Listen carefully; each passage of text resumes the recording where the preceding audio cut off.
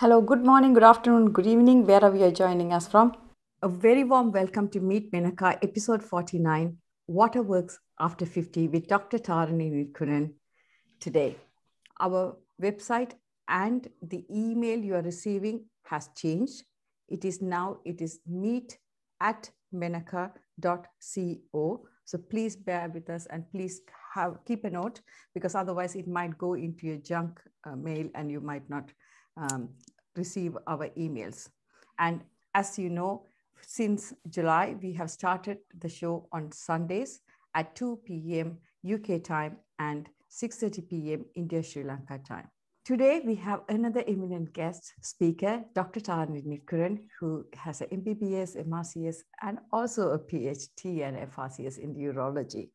It's a privilege to have her as a speaker. Tharani has been a urology consultant at Epsom and St. Helier University Hospital NHS Trust since 2013.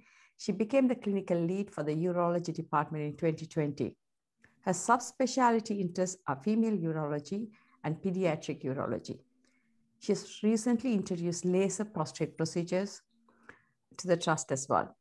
So her medical training was at Guy's and St. Thomas, and her urology training was within the London Deanery. She was awarded her PhD in prostate cancer molecular biology at University College London. She's a keen educator, was foundation training program director. She has been a member of the Specialty Advisor Committee for Urology since 2019. So she is a true expert in the area, and it's such a privilege to have you, Tharani, on the platform. A very warm welcome to you. Thank you. Such a pleasure to be here, and thank you for inviting me. I very much feel that I'm being interviewed by the Oprah Winfrey of our so thank you very much for inviting me, and Dr. Kanta as well for introducing us. Thank you so much, Tharani. As we age, it's no secret that we have different health challenges. One such thing is urinary incontinence, but you're the expert.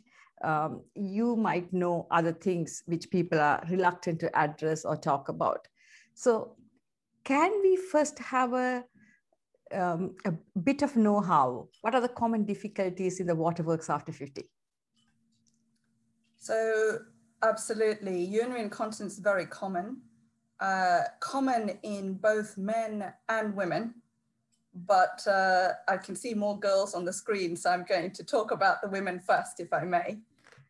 So women absolutely can have incontinence, and it increases as one gets older. The two main types of incontinence is stress incontinence and urge incontinence. And stress incontinence is when women, or men actually, cough or sneeze or exert themselves or move, exercise. That's when a little bit of involuntary leakage of urine may occur. And that might be a little or a lot, but that is the definition of stress urinary incontinence.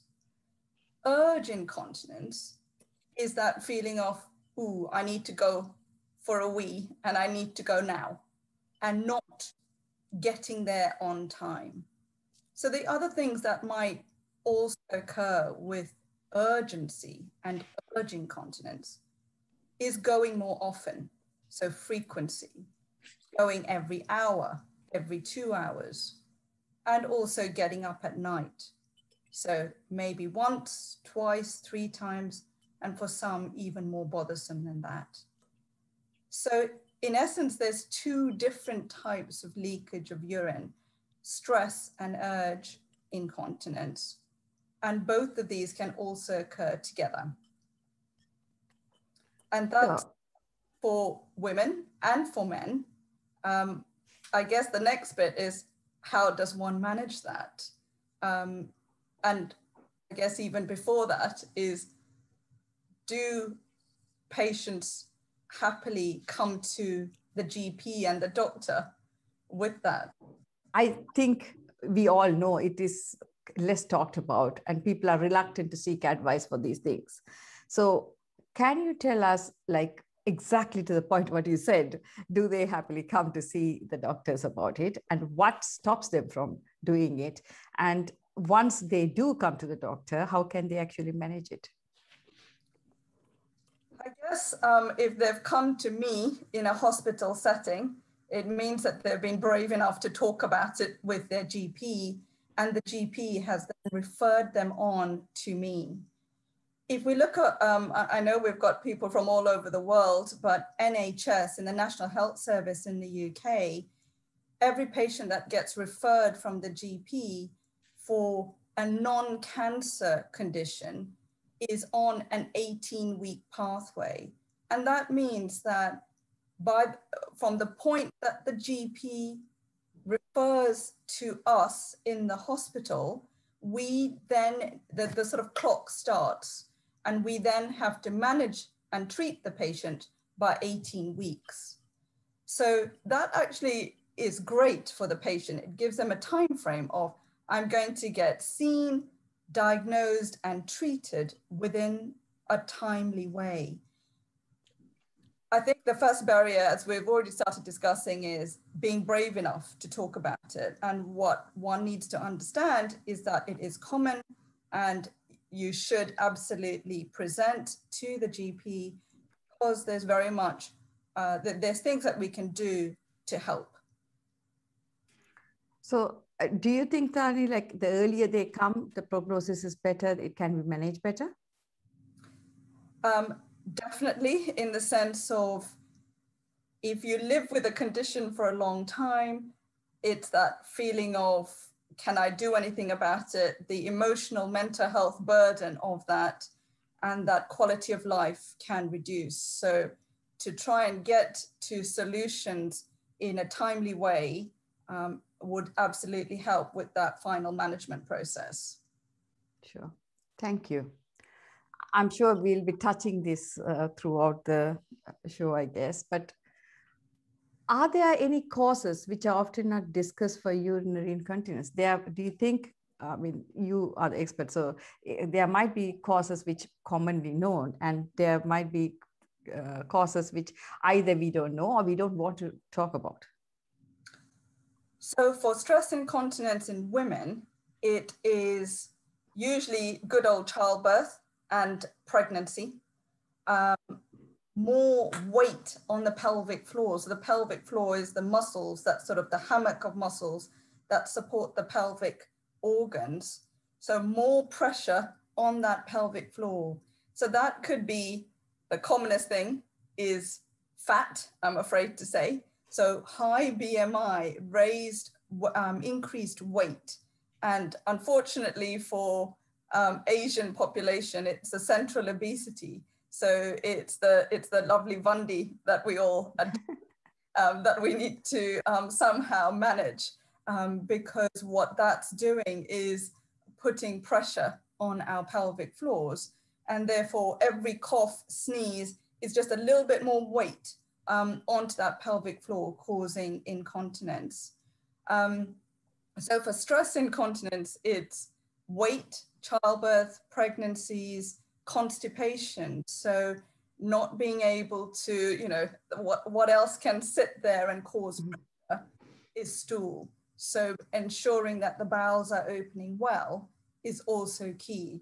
And I know I've talked a lot about women, but I mustn't forget the men. And I guess men with stress incontinence is usually after surgery that they have stress incontinence. And that is men who've had treatment for prostate cancer potentially, and that can be a cause for why they leak after surgery. So we mustn't forget the men in the story, that men too can get stress incontinence. So, but it's more prevalent in women, as I understand, am I right? Absolutely, absolutely. Sure. And what about lower urinary tract symptoms? I think, do you think it's, you know, happens in men and women, and what are the incidents? And so absolutely happens in both men and women. So in men, it's we divide it up into sort of storage symptoms, voiding symptoms, and post-micturition dribbling. So for men, the storage symptoms that they may describe is, again, frequency, coming to, going for a wee regularly, getting up at night, that feeling of urgency. The voiding symptoms that they come with is difficulties passing urine, difficulty starting to initiate that void, and then lastly, dribbling. So, as the pants are going on, dribbling a bit into the pants, and that also cause, uncomfortableness, embarrassment, etc. So absolutely, there are things that we can do. We know that with age, that the lower urinary tract symptoms increase. And I'm seeing something in the chat about drinking 2 liters of water a day. Perfect. Big thumbs up for that. So absolutely, it's 2 liters for all the girls and 3 liters for the boys. So, I've got my lovely water bottle with me always. And this water bottle is 700 mils. So I know that I've got to drink 3 of those in a day. So when I'm at work before lunch, I would make sure that I've finished that, and at lunchtime, refill it, drink it, finish it in the afternoon, and then in the early evening, have another bottle. And that's how I know that I've got my 2 liters in, because if it's a busy day operating, etc., it's a difficult one. The next question that was, or a statement that was made in the chat, is how often should one pass urine? And I say you should be weeing like at school. So before school, at lunchtime, after school at 3:30, bedtime at 7 o'clock, and we're allowed another wee at 10 o'clock, 11 o'clock, etc. But roughly it's about 3 to 4 hours. Why do we say that? If you're drinking good volumes, your bladder should be able to hold 400 to 500 mils before you go for a wee. So that's a normal bladder capacity. And for those people who are going very often, that might be because their bladder has now become smaller. And if the bladder has become smaller, what then happens is that the bladder hits that point and says, ooh, bladder tells the brain, you're full, go and pee. So the bladder then becomes the boss rather than the brain being the boss. So the bladder is telling the brain you're full at a lower volume. So what we need to do for that good bladder health is maintain a good bladder capacity, which is 400 to 500 mils every time we pee. So sometimes we get patients to fill out little bladder diaries. So over 3 days, we tell them to write how much they're drinking and how much they're peeing. And that will give them a good feel of what they're doing, how much they're drinking, and are they able to hold 400 to 500 mils each time. Thank you, Tharani. And I think you have really explained it so well, because I think this is something everyone knows it happens, but somehow we, shy away from speaking or talking about. So thank you so much for that. So I think another important subject is urological cancer. As an expert, what would you think a common person like me needs to know about it, men and women, really? So I feel I need to teach a bit of anatomy or impart some anatomy, if I may, and that is, what are the urological organs, if you like? And that's the kidneys, which are like 2 little kidney beans in the back, and then the 2 pipes, which are the ureters, going from the kidneys, going to the bladder, and then the water pipe or the urethra out. For men, they have a prostate gland, which sits at the base of the bladder, surrounding the urethra or the water pipe as well. And cancers can occur in each of those levels. So in the kidney, in the bladder, in the prostate, and then for men, the other sort of urological cancers that we look after is testicular cancer as well. The most common cancer is prostate cancer, with more than 40,000 prostate cancer cases in the UK. So that risk of prostate cancer in men is 1 in 6. So, we do have men in this audience, and that's a 1 in 6 or 1 in 6 incidence of prostate cancer, which is high. It is the most common urological cancer in the UK for men, for urological cancers. The next one is renal cancers, and that risk for men is around 1 in 30 and 1 in 60 in women. So for the general, we diagnose about 13,000 renal cancers in the UK every year. And then as we go down, it's then bladder cancer, which is 10,000 cases per year. Again, that male and female incidence is different, with men having a chance of 1 in 50 and women 1 in 130. So how would any of us know whether we have any of these cancers? And I think the key here is what we call is red flag symptoms, and that's blood in the urine. The technical word is hematuria, and blood in the urine is one of those things that we say that has to trigger you going to see your GP as soon as possible, because that is a worrying symptom. Of course, you can get it for other benign conditions like a urinary tract infection, but painless blood in the urine is a concerning feature and requires relevant investigations. So blood in the urine is key. Recurrent urinary tract infections would be another thing that would make us go to seek advice and ask people to seek advice. For prostate cancer, there's actually for most of the prostate cancer, how we detect prostate cancer, we no longer are detecting it with symptoms at all. Because if they're coming with significant symptoms, and that might be bone pain, that prostate cancer is already spread to the bone.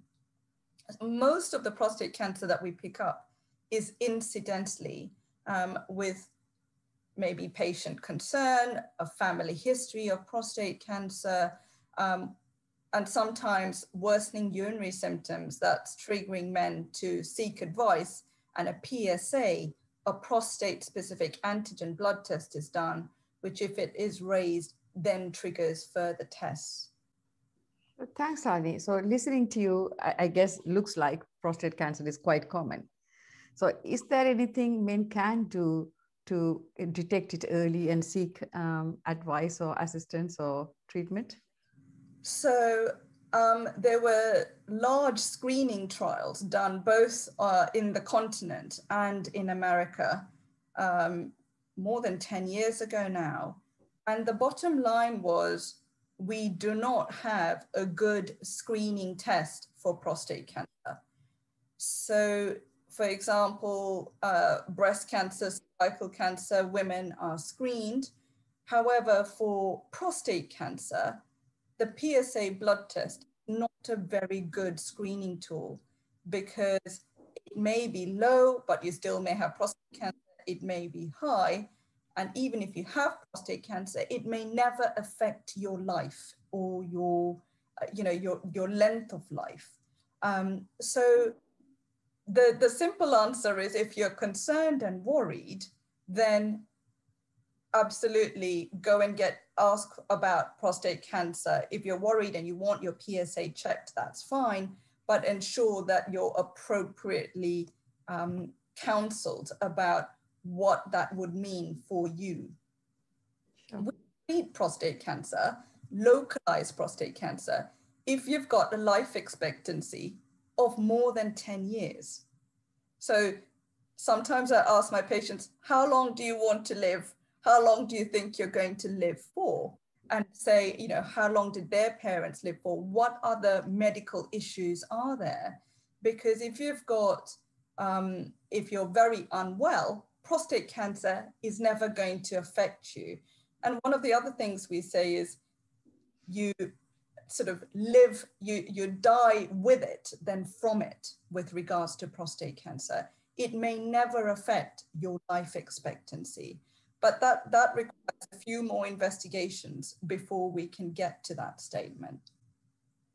Sure, thanks, Tharani. Before we move on, of course, thank you so much. I think prostate cancer is quite common, and for whatever reason, people are still, how to say, reluctant to speak about this and seek assistance. So I think it's important to increase the awareness. And it's even for me, I didn't realize how common it is, till you told me the statistics. So I'm sure like many other people might not know either. So I think it's important for men and women to know this, so that they can encourage themselves and people who they are with to go and do something about it. I just want to revert back to the UTI and incontinence. I remember we were having a conversation before, and there is a connection between sexual abuse and some of the difficulties. Can you expand on that, please? So I'm trying to figure out where to start with that conversation. So women come to me with urinary symptoms. And sometimes one of the urinary symptoms is difficulties passing urine. And the question is then, why are they having difficulties passing urine? And if they are having difficulties passing urine, and if they're not emptying their bladder very well, then you get a pool of urine in the bladder. And for girls, our water pipes are only 3 centimeters long, and therefore bacteria can then stay in that pool and cause a urinary tract infection. So one of the questions that I do ask my patients occasionally is about sexual abuse. And why is that? Because we know that sexual abuse can sometimes cause pelvic floor dysfunction. And that is, we want our pelvic floor muscles, which is that hammock of tissue where the water pipe runs through it, the vagina and the uterus sitting above it, and the back passage all running through our pelvic floor. What we want is a good pelvic floor tone. But if it is all very, very tight, then one can have difficulties emptying the bladder. So we want good pelvic floor health. We want it to be relaxed most of the time, but when we're about to cough or sneeze, we want to be able to engage our pelvic floors so that we can close off the water pipe, if you like, prevent leakage. In sexual abuse, one of the things we find is a very tense pelvic floor. And that could be from previous traumas, basically, that what these women are doing are simply holding that pelvic floor tight. It doesn't mean that only in sexually abused women do you get a tense pelvic floor. Just like we sit at a computer, sitting, straining our backs and our necks and tensing those muscles, the pelvic floor muscles are part of those core muscles. So even without being aware of it, you could be tensing your back muscles, your neck muscles, and your pelvic floor. So we might find that with neck ache and backache, but also pelvic floor pain in the pelvis, difficulties passing urine, and even further recurrent urinary tract infections. So going back to your question of sexual abuse, it's a really difficult one of when you ask that question, you're asking that question because it has an impact on how you're going to manage that. But community-wise, if that patient then says, yes, there's a history of sexual abuse, the next question that I ask is, has that been reported? Because is that abuser still in the position of abusing? And we then have to just go down in a very sensitive way of discussing these things further. Does that vaguely answer? Sure. Yes, thank you. Because I just wanted to touch upon it because, as you know, particularly in certain communities, sexual abuse is still a stigma, a taboo, and we just prefer to brush it under the carpet. And I just want the wider community, I guess, to understand there are health implications long term as well. It's so much more important to speak about these things. So thank you, Tharani, for that. So I think we kind of focused in Waterworks over 50 as we were supposed to. But even though the challenges that we discuss are common after a certain age, there are difficulties the young ones have as well. For example, bedwetting in children. What are your thoughts about it?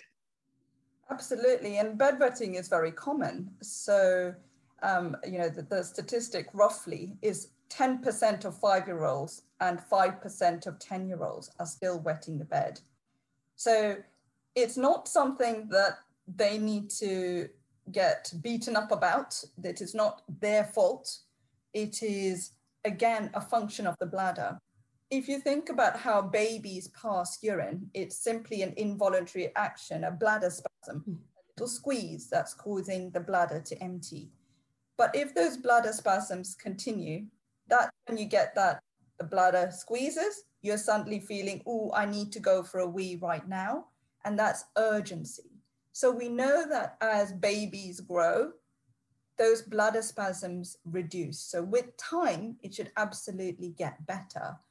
But how do we then teach children to manage their bedwetting? And I guess as mothers, we might see our children doing a little bit of a dance. Off you go, off you go. You need to go to the toilet. But actually, yes, that dance might be a bladder spasm, but it's a spasm. It comes and it goes away. So what the children start to learn to do is they may sit in a funny way or cross their legs, do a little dance, and the spasm goes away. And then they can continue to train their bladder to hold a normal bladder capacity for their age. So as parents, we need to zip it and say, keep drinking your water, because yes, even in children, they have fluid requirements. So if we think about a 4-year-old should be drinking 1 liter of water a day, and a 10-year-old should be drinking 1.5 liters, between 1.2 to 1.5 liters of water a day. So actually, even children need to be good with their water drinking. And they are then learning to manage these bladder spasms. Because if this bladder spasm happens at night, they could then wet the bed. But if the bladder then gets used to managing that bladder spasm, building up that bladder capacity, they grow out of the bedwetting sooner rather than later. So bedwetting is, it can be quite distressing, not just for the child, but for the parents managing that at home, because it's lots of sheets to wash, etc. And one of the things I do is talk about how to manage even sort of simple things that you can do, like bedwetting alarms, sheets under the bed sheets, that sort of thing, to manage bedwetting. Would you elaborate on it? I'm sure, it will be useful for many people, at least a few points. Yeah, so the things that we talk about, so I say to the children, it's very simple. In children's language, it's drink, wee, poo. So drink however much I say, depending on your age. Wee, and I talk about what their bladder capacity should be. So for the fast mathematicians in the room, it's age times 30 plus 30, okay? So for a 10-year-old, age times 30 plus 30, their bladder capacity should be 330 mils. So we can't keep using that equation because my bladder would fill this room.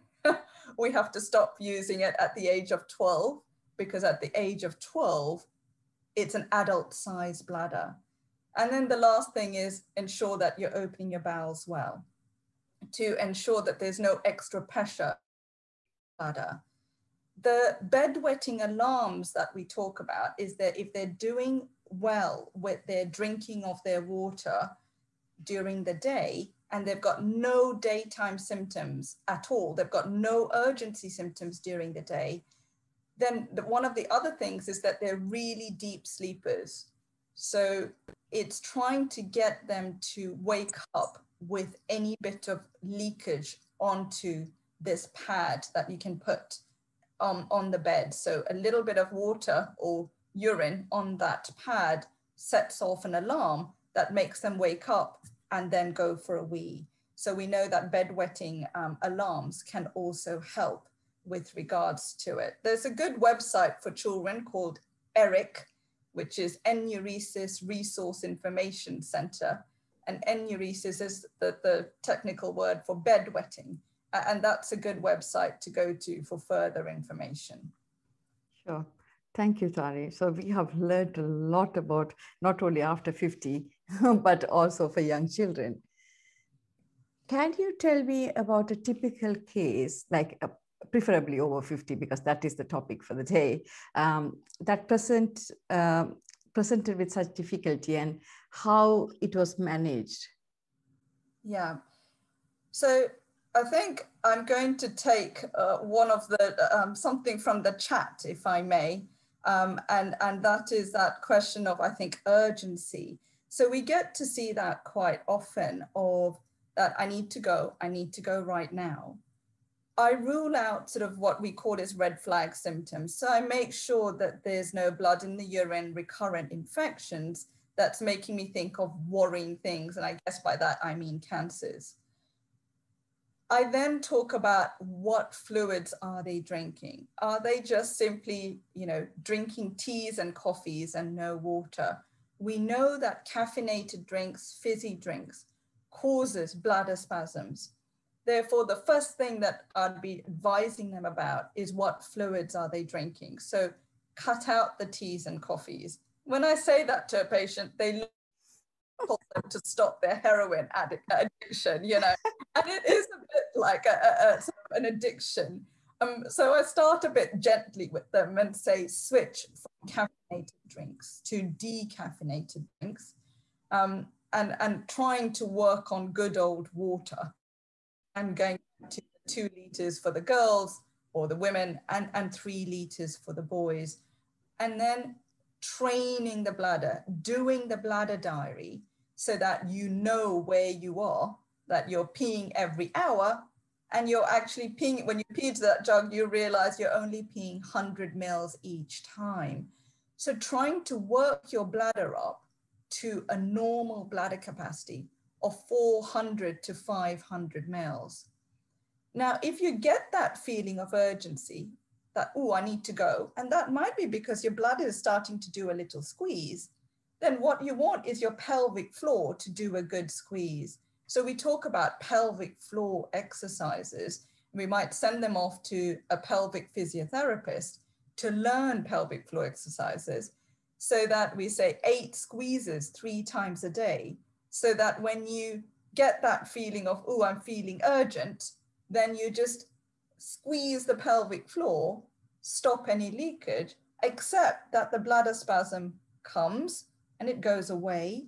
Therefore, you can then relax your pelvic floor again. Because if you keep tensing your pelvic floor, it's a bit like me, showing my non-existent muscles to you all the time. If I do this pose all the time, and then you say, go pick up your heavy shopping, I won't be able to lift it because I've fatigued muscles.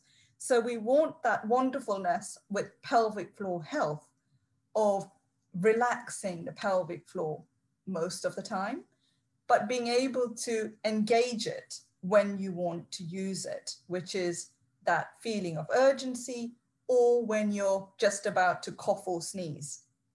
So it's those gentle measures of bladder training and pelvic floor exercises. We then send them away to see the pelvic physiotherapist and work on the bladder training for at least 3 months. And if that still doesn't work, then we talk about tablets. So the tablets that we would talk about stops those bladder spasms. And there's a whole variety of tablets, but good old tablets have side effects. So it's things like dry mouth, blurry vision, constipation. So we really want to know that you've given the bladder training, drinking the water, stopping your coffees and teas a really good go, because why would you want to take on the side effects of tablets if you can do something as simple as pelvic floor exercises and bladder training? I guess the issue is, a few people come in saying, what about, I just want that fix right now. I just fix me. And unfortunately, it doesn't work that way. It is very much a two-way engagement. I'm here to make you better, but you have to help in making yourself better. So really engaging with them to work on what's termed simple measures, but it is stopping an addiction of 70 years of stopping their teas and their coffees. And only if bladder training, pelvic floor exercises, the various tablets fail, then we start to talk about more invasive surgical procedures. So just as you can do Botox in the face, guess what? We can do Botox in the bladder. So yeah, the reason why it looks so perfect, my face, a little bit extra gets in the face. No, I'm joking. We were all about to ask you, where do you go? It's good genetics. So the Botox that we sometimes deliver into the bladder is to stop those bladder spasms. So just like Botox in the forehead wrinkles relaxes it and relaxes those muscles, the bladder muscle spasms stop, and it works very well. But it can work so well, Botox, that when you want to squeeze, i.e. when you want to pee, you can't pee. So the side effect of Botox is not being able to pee. So patients then have to learn to pass a catheter themselves to empty the bladder. So you can see how it has to be a stage by stage step of only if this is all quality of life things. Incontinence is a quality of life issue. Only if you are bothered by your symptoms, and if that first step in the training, the decaffeinated drinks is not working, the tablets is not working, then we start to talk about more invasive things. Because absolutely, surgery works, operations and procedures work, but you have to be able to take on the risks of the procedure. So we try and, we talk about informed consent. We tell our patients about what the risks are, and only an individual can judge whether the risks, sort of the benefits outweigh the risks. Women, they will come in and they will say, I'm only using 1 pad a day, but I'm very, very bothered by it. And I will take on those risks because to have... Sorry, Tharani, I don't know why your voice keeps going and coming. So I can keep talking about Botox, but I guess that's invasive thing.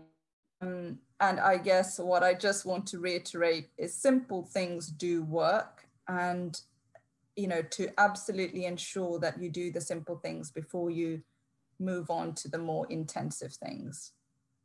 Sure. Okay. Thanks, Ari. I think you told us a lot about different things. I think it's really important for us to learn, which, definitely in certain communities, we are really shy away from speaking about. So thank you so much for that.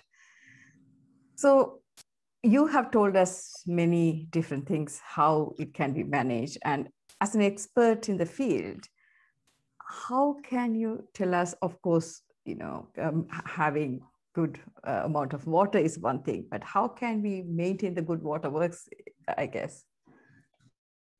Absolutely. And I know a lot of you do yoga and other exercises. Again, I would reiterate what I say to the children, actually. The drink, wee, poo. But I'd add a few more bits to that, and that's drink your water, 2 liters or 3 liters, void regularly, but not too often. Ensure that your bowels are working well. Get your weight to the right level. And that's really important. The other thing is, I guess, speaking to this audience specifically, is diabetes. So diabetes is such a prevalent issue. I feel I can't really speak on that, but but I think diabetes and diabetic control is absolutely essential as well. Because if there's more sugar around, that's sugar in your urine, and therefore bacteria would love to grow in a pool of sugar rather than a pool of non-sugar. So ensuring that the diabetes, with the HbA1c being a good measure of how good control is, it should be less than 42. And I know a lot of people will say, I've got borderline diabetes. And that statement also is slightly frustrating sometimes to a surgeon, because we can only operate for elective procedures, so non-emergency, if the diabetes is under good control, because diabetes increases risks of operations like wound infections. So we'd want to reduce risk for good operative outcome. And diabetes plays an essential role for that. Diabetes and weight. And then the other big thing is smoking. So smoking, for all the cancers that I mentioned, apart from prostate, so bladder, huge risk with smoking, and kidney cancers. Both of them, smoking is a key risk to cause these cancers, and for bladder cancer, cause recurrences of that bladder cancer. So the biggest thing to do is stop smoking. And we say this and reiterate this to our patients because it has such an impact on their health and well-being. Sure. Thanks, Tani. So do you have a lot of patients who have managed these things pretty well? Absolutely. You know, when I was training, when I was appointed as a registrar, there was a feeling that they shouldn't be training so many surgeons, because at 20 years ago, for every patient that comes into the urology outpatients department, out of 3, 1 would be converted to now, or even 10 years ago, it became 1 in 10. So if there's 10 urology outpatients, only 1 gets converted to an operation. Why? Because we've got tablets, we can give good health advice and improve symptoms. So getting the messages right to try and get the patient to work on their own symptoms, you can absolutely manage a lot of the patients, that they don't have to go down down the operative route. Sometimes when I have medical students sitting in with me, they kind of question whether I'm a surgeon or not in the outpatients department, because so much of it feels like that I'm a psychiatrist, that I'm actually counseling them about something. So they walk out of there thinking, hold on, what kind of clinic is this? But, a good surgeon doesn't have to necessarily be, well, definitely has to be good with their hands, but also we need to know who to operate on and who not to operate on. It is, it's more about holistic approach, isn't it? It's not, and good few psychiatrists are on the platform, so I'm sure they are thrilled that you're working with them. Absolutely. This, thank you so much, Tani. Honestly, I have learned for sure a lot, and I'm sure other people have also learned so much, because it's a very complex subject.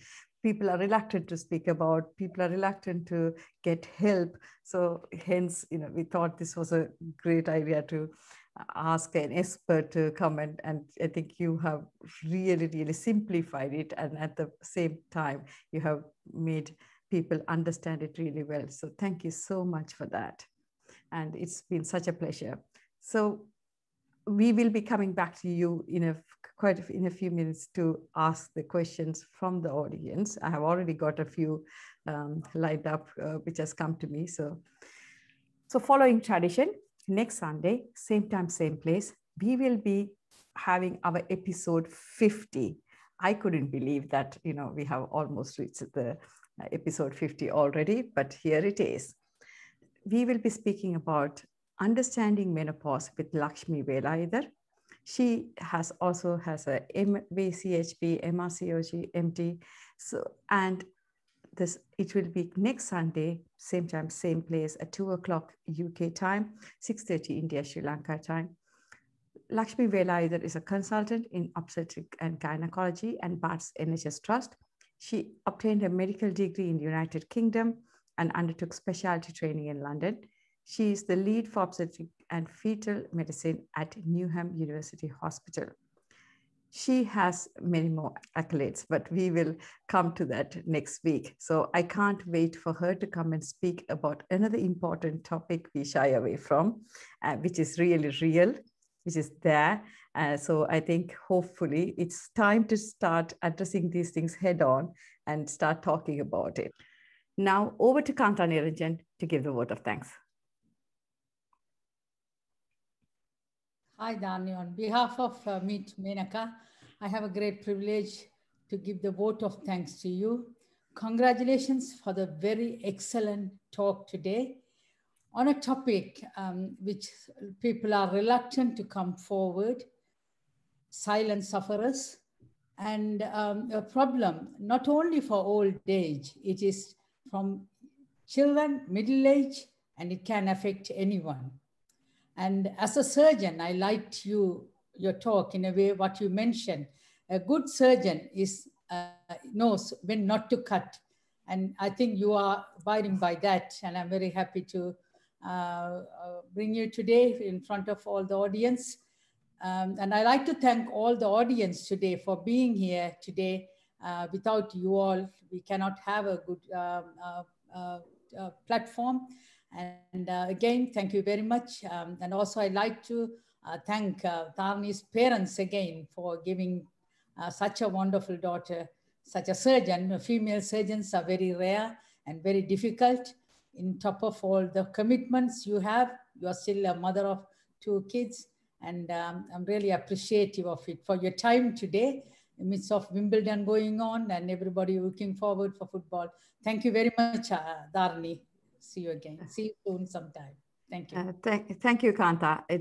Thank you so much for all the audience, as you said, between the Wimbledon and football. And I really appreciate that you coming and supporting us. And Tharani, for between the sisters, they have covered the urology and the brain. So thank you so much. And yes, it was a great talk.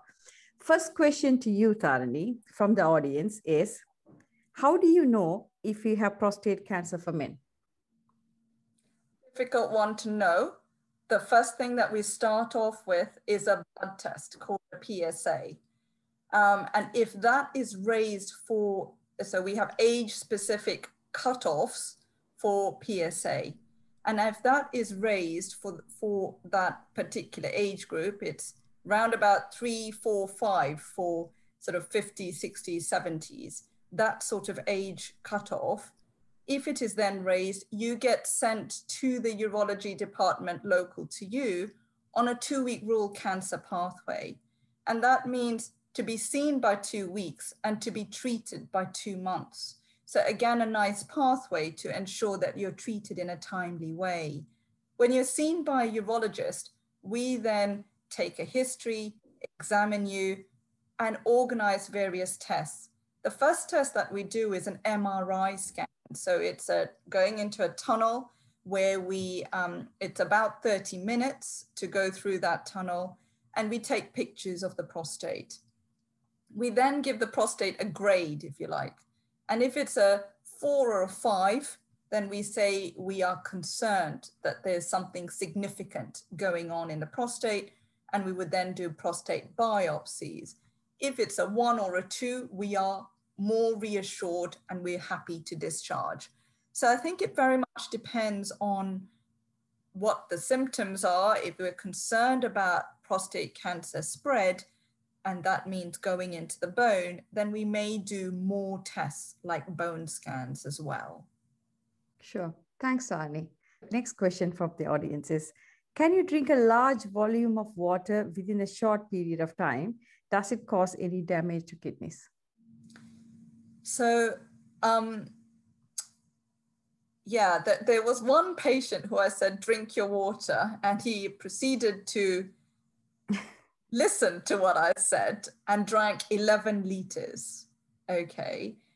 Now that can cause dilution of chemicals in the blood, so low sodium. And low sodium or hyponatremia then can cause confusion, fitting, even unconsciousness. Now, so I guess I'd have to start off with, what do you mean by a large volume of water? If it is, a large volume is whatever, or my whole bottle and I drink my 700 mils, that's okay, that's going to be fine. But if you decide to drink 11 liters, then you could be causing some trouble. If your kidneys are working well, you will just pee it out. So we say drink to thirst, but unfortunately, a lot of people drink to thirst and think, oh, I don't need to drink anything. I just can drink 1 glass of water and I'm all good. But that's not enough. So for the vast majority of people, it's 2 liters of water a day. The people who are told restrict their fluids may have kidney failure or renal impairment or other causes that make someone, so a doctor say you have to restrict your fluids a little. And that's maybe to 1 liter of water a day. Sure. Thank you so much. I think, it's great your patients listen to you, but I think not the extreme, isn't it? That's the message. Thank you, Tharani. And for those of you who are going to the pub, if you want to watch the game, and that drinking fast happens in the pub. So down a pint, then down another pint, and most of the boys, maybe girls as well, are able to handle that bladder stretching up quite quickly, and they're able to handle that. But I'm not going to be advocating push your bladder to a 1 liter bladder each time. And so, I'd try to stay right in the middle, 2 to 3 liters of water a day, get your bladder to 400 to 500 mils for every void. Sure. I mean, there is something to tell about drowning the pints and, expanding the bladder for sure. And it's a good point on a good day before the games begin. Why do diabetes suffer kidney damage? And is it the medication for diabetes which causes that? So I have to declare that I'm a urologist or urological surgeon rather than a nephrologist. So a nephrologist is a doctor who looks after the kidneys and not a surgeon. So I'm happy to take that question, but I'm not a specialist in that subject.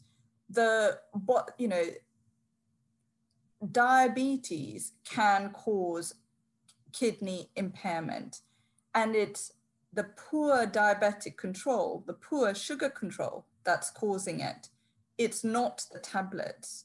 So the simple answer is get the diabetes under good control.